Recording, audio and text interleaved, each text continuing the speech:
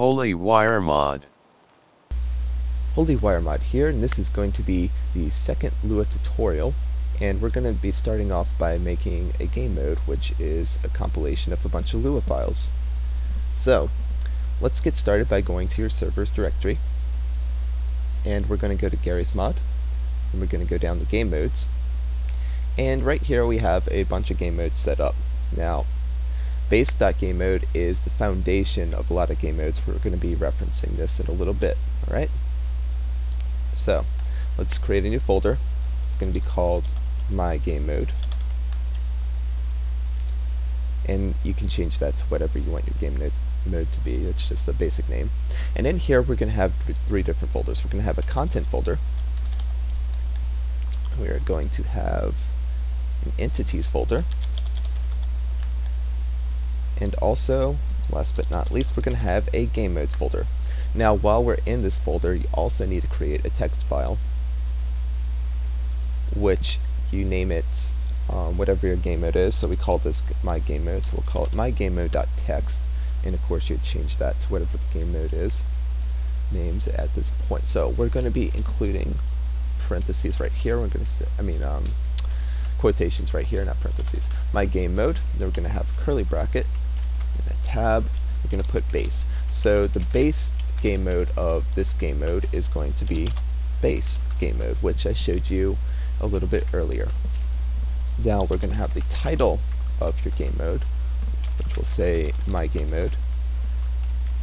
This is going to be the maps or types of maps that your game mode uses. So if you're Trouble in Terrorist Town, you'd put TTT like that, but we're not going to be doing that because we're not Trouble in Terrorist Town. So we're going to use the basic Gary's Mod maps. And you can change that later when you make maps for your game mode. So menu system. This is going to say, do I want my game mode to appear in the multiplayer map list, or game mode list rather. And so 1 for yes, 0 for no. So I'm going to put 1 for yes.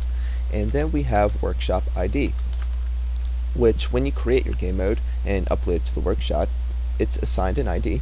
So you grab that ID and you put in these quotes. Alright, now we're going to end curly bracket, and we're going to save that, and you're done with that file for now. So then we go into the game mode folder, and we're going to need to create 3 different files. Now, in order to make a Lua file, you can either A, open a file and save it as .lua, or B, which is much easier, we're going to put init, that's the name. You see how it says the extension right here? Well, how you do that is you go to View, and it says File Name Extension, so you unclick it if you don't want files extension showed, and click it if you do. I do in this case. And what that does is when you rename the file, you can actually go here and rename the file type as well. So now, once you say yes to this, it is a Lua file. Isn't that cool? So init.lua is going to be all your server related commands, or things related to the server only. Now, just for time's sake, we're going to copy and paste this and rename it. And I'm going to rename this one shared.lua, and we're going to have a third file called cl.init. Now, cl.init is all your client related stuff, so like the client's HUD and things like that. Whereas, like I said, init is all your server stuff. Now, shared.lua is going to be the stuff which is shared between the server and the client, right? So init.lua is going to be your primary file. We're going to drag it up to Notepad++. And to check that we have Gmod Lua Lexer installed properly, which you should from the last video, if you type out this command, it should have a different color, which it does. See, different color. Actually, I'll keep it this size so it's easier for you to see. So we have AddCSLuaFile. Now, what does this command do? When your client joins your server, it will get them to download whatever file that we specify right here, which is in this folder. So we want them to download shared.lua, and if we press Ctrl D, it'll duplicate the line. And the second file we want them to download is init.lua. Alright? Or cl init.lua. We won't have to worry about init.lua in this case. Now we're also going to have a second command in our init.lua called include. And this is going to execute whatever file that we put in here in this file. So if we have a bunch of code in shared.lua, which is the one we're including, it will execute in init.lua when it runs. Alright? Simple enough. So that's all we're going to need right now for init.lua. Now we're also going to put shared.lua up here.